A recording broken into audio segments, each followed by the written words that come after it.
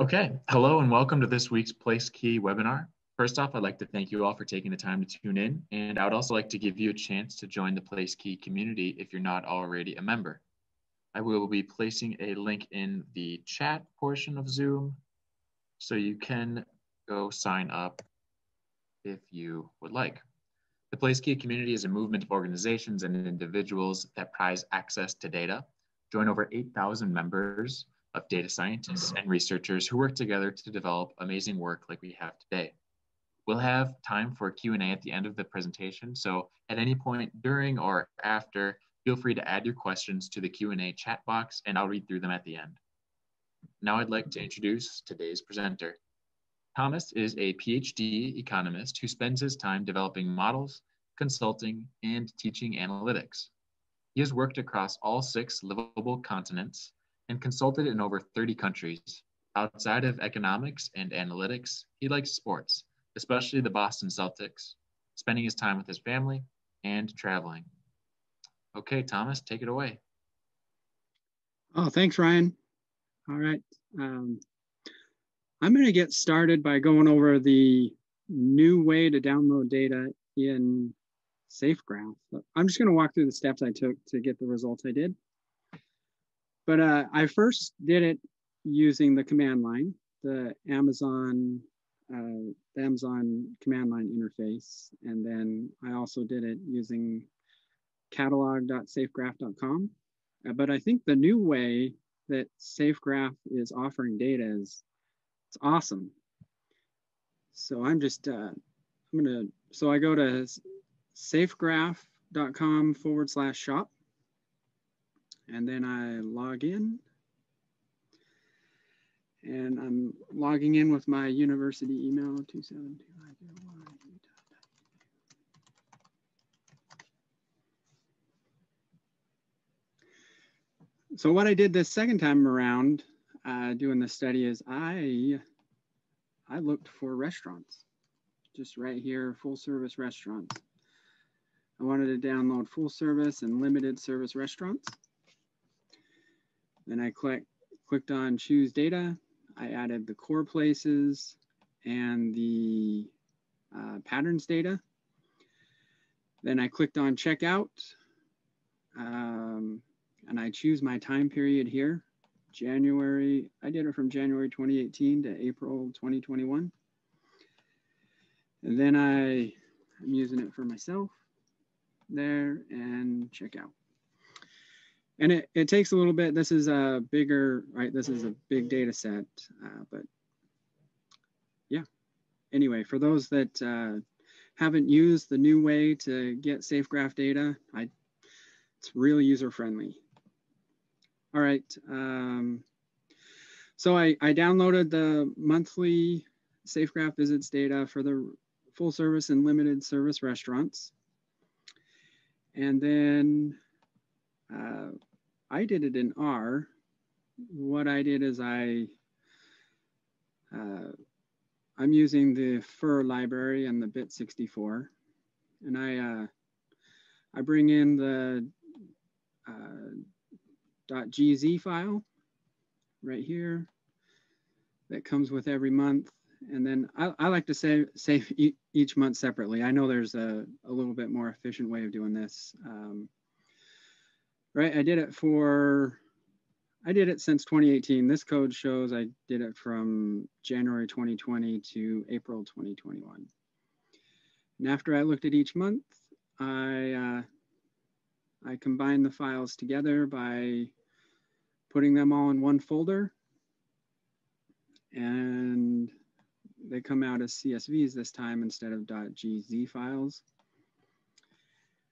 And then this combines them into a file called restaurants, and then I save it as a CSV. And then the next step is I point Tableau.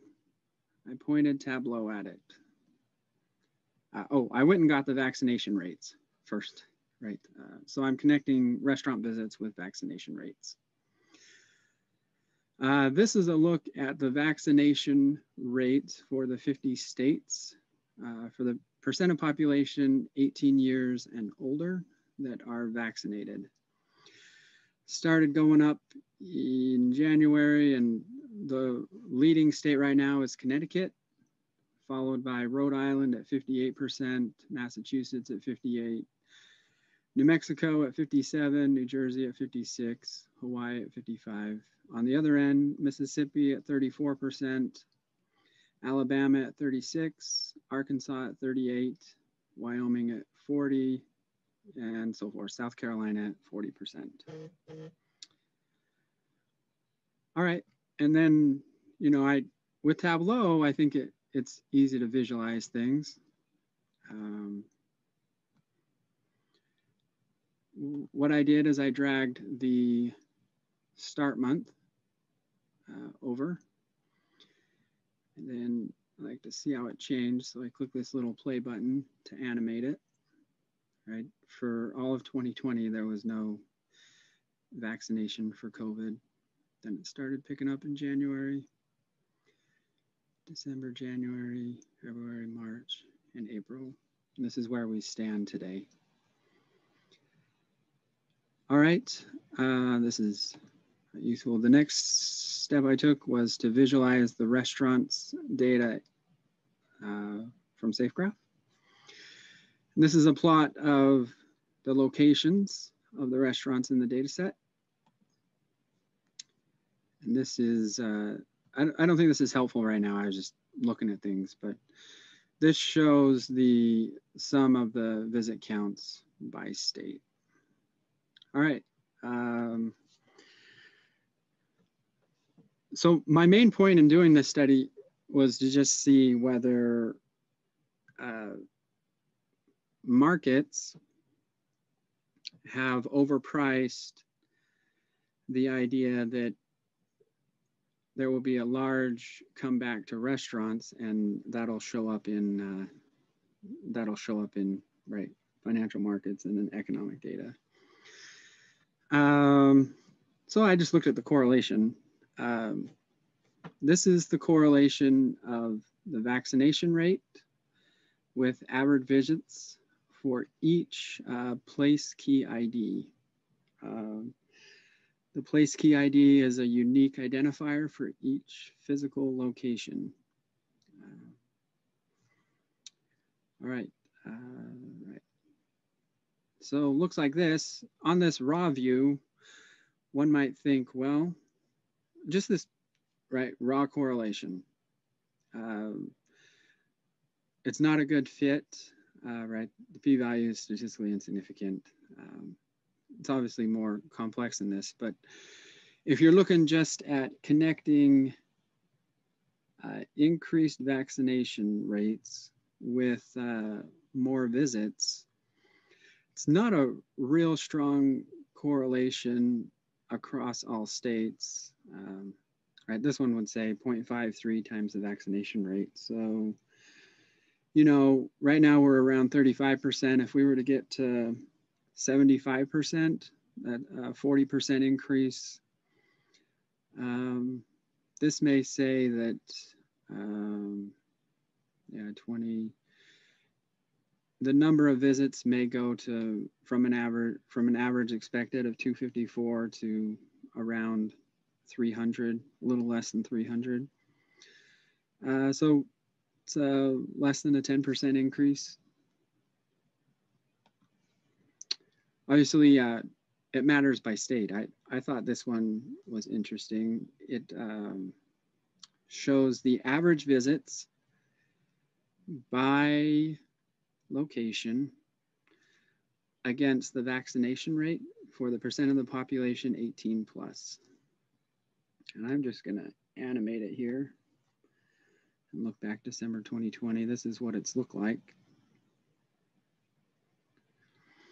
Anyway, the way I interpret that is to say, oh, I don't really know how I interpret that, but one way of interpreting that is to say, well, maybe it's just that because the correlation's negative here, which would say that the higher the vaccination rate, the lower the average visits, and that doesn't make sense. And I think it's just that some areas just choose to be less vaccinated. Yeah.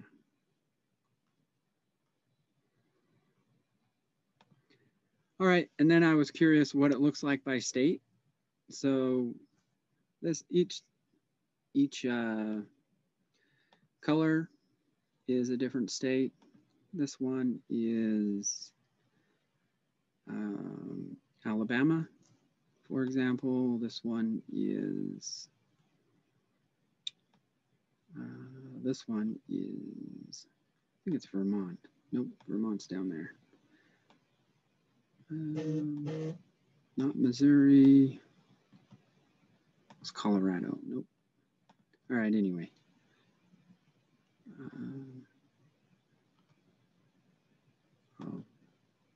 California's down there. Might be Mississippi. Yeah, this one's Mississippi. All right, so in most states, it's somewhat positively upward sloping. And I was curious what it would look like across states. So that's what it looks like: Alabama, Alaska, Arizona, Arkansas, California, Colorado, Connecticut.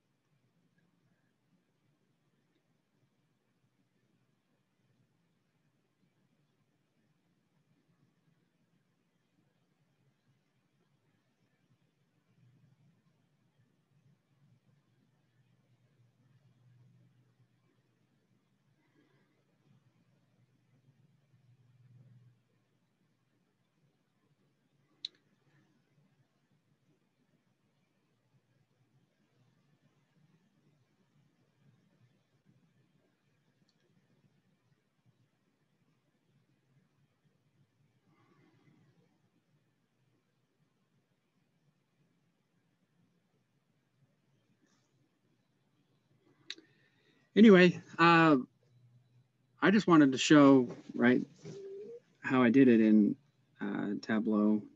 So in terms of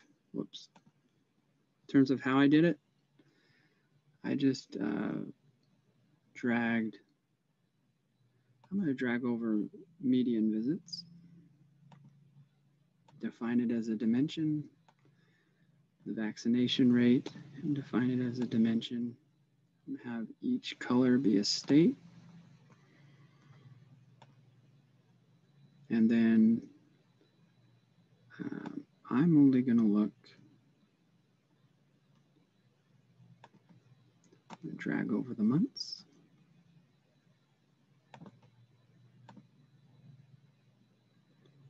And I'm only going to look for 2021 since vaccinations only really got started then. And then to add a line for each state, let's see, I'm going to flip these around, flip the axes. So there we go.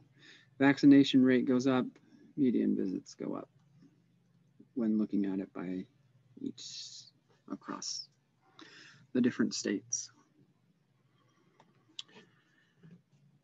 All right, yeah. And what does that mean? So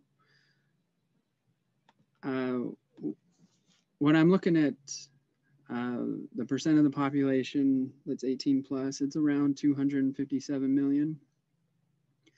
And we're around 35% right now. And then the Census Bureau monthly numbers, I know these numbers are low, right? The Census Bureau doesn't capture everything, but they report around 720 billion on an annual basis for restaurant spending. So if I assume that we get from 35% to 75%, like this 720 billion in retail sales may go up by 7 or 8%. And that 7 or 8%, you know, it's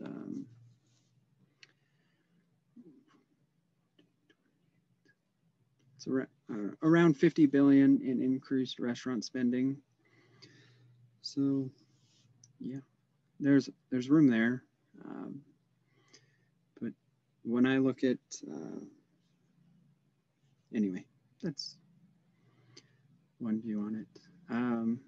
Yeah, that's all I have. I did want to show just one other thing I thought might be interesting to the community, and it's a map of restaurants. It's an interactive map, so if you're ever, this is a Google map embedded into Tableau. And this is Safe Graph visits data in the Dallas-Fort Worth area. So if I click on a dot, it updates this line chart across time over here, and then it gives me a Google map of the location. So if I'm ever researching a restaurant, you know, this is what it is right here. Anyway, yeah. Does anybody have any questions? Wow, I love that drill down feature that you have with the maps where you can actually choose the locations and then see it on the Google Maps and go from there. It's pretty cool. I have a ton of questions for you because I think this is really cool stuff and you could do some really cool stuff with it. So first of all, I'm interested in that first graph that you showed where it was kind of the opposite of what you might expect, where the places that have less vaccinations actually have more people doing their visits. And so I guess my two questions kind of, or I guess maybe one question is, are their visit patterns any different than pre-COVID? Because one interpretation might be that the states that aren't getting vaccinated are also the states that just don't care about COVID as much, so they didn't change their behavior in the first place. Yeah, I think I think you're thinking along the lines I was thinking. Because right, it doesn't make any sense. So, but I don't know, states down here, Connecticut, Rhode Island, Massachusetts, Maine, Vermont. Yeah, like Alabama. I don't think Alabama's lower on the vaccination. Well, let me check.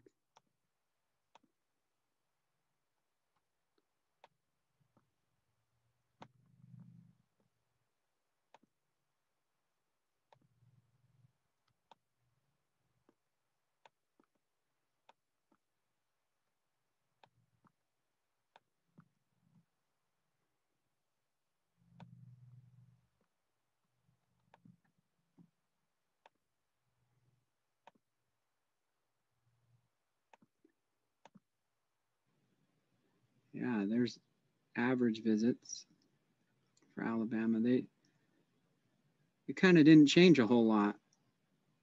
And low vaccination, Yeah. like Vermont is up there on the vax. Yeah, they changed. Vermont changed a little bit. Curious about Utah. Changed a little bit. I think you're right. That's interesting. And then I guess a follow-up question to that would be, is there a way for you to maybe take like the 2019 SafeGraph data and correct for seasonality a little bit? Like Vermont, maybe as the weather gets nicer, people go to restaurants more or something like that, where Alabama, maybe it doesn't matter what time of year it is. Oh, I like the idea of doing that. Yeah, submitting it for publication, I think I'd have to do that. I like it. Cool. And then there's just so much that like can be done with this. So I have a couple other questions still. So I'm not super well versed with Tableau, but in looking at Hawaii, for example, I think that was the one that I picked out, that they had a really high vaccination rate, and their change once you go from like January 2021 there to April, the activity, I believe, goes up. It looks like it's going up. But when you had all of them shown together, and even just here in the average visits, it doesn't really look like much. Is there a way that you could visualize this as a percent change against some baseline or something like that? Yeah.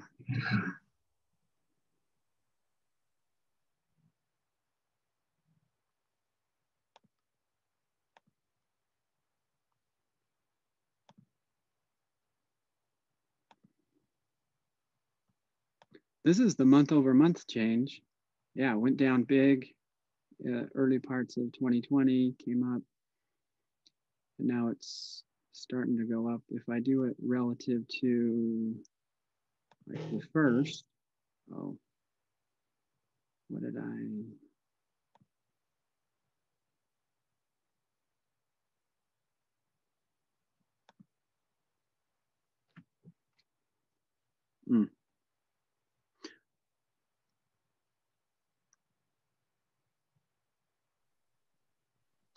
Why is this not showing up as the first relative to?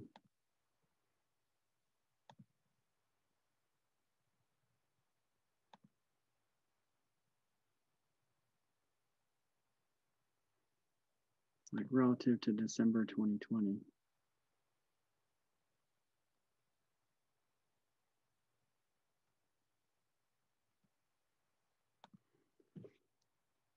Yeah, so in this case, since December 2020, visits are up 24% in Hawaii, but they were 71% higher in January 2020. Okay, that's interesting. Yeah. I get your point that, Yeah. right, maybe there's more room to go, right? Yeah, yeah. And then I just had one last question. So if you wanted, could you really break this down by county level visit patterns and then run some sort of analysis to see, so this county voted this percentage political affiliation or whatever other demographics to see how that plays in with the vaccination rates and what role that plays there? Yeah, I like that idea. When I started scraping for vaccination data by county, it didn't look very good, and I couldn't find someone that had good county level vaccination data. Yeah, it would take some effort to get that. Have you seen anybody that has that by county? No, I haven't. You'd almost have to do like the county's reaction to the entire state's vaccination rates, but that can get kind of messy. Yeah, that's why I kind of, I let it go for now on the county level. Yeah. Well, it's really cool. It's clear that there's a lot that can be done here. So with that, Thomas, I'd like to thank you for taking the time to share this work. For everybody else, we do have another webinar coming up on Tuesday titled The Impact of COVID-19 on Small Business Dynamics and Employment. If you haven't already, I encourage you to join the Placekey community where you can get access to the data that was used in this work, along with notifications of future seminars. Thank you all for watching, and we will see you next time. Thanks, Thomas.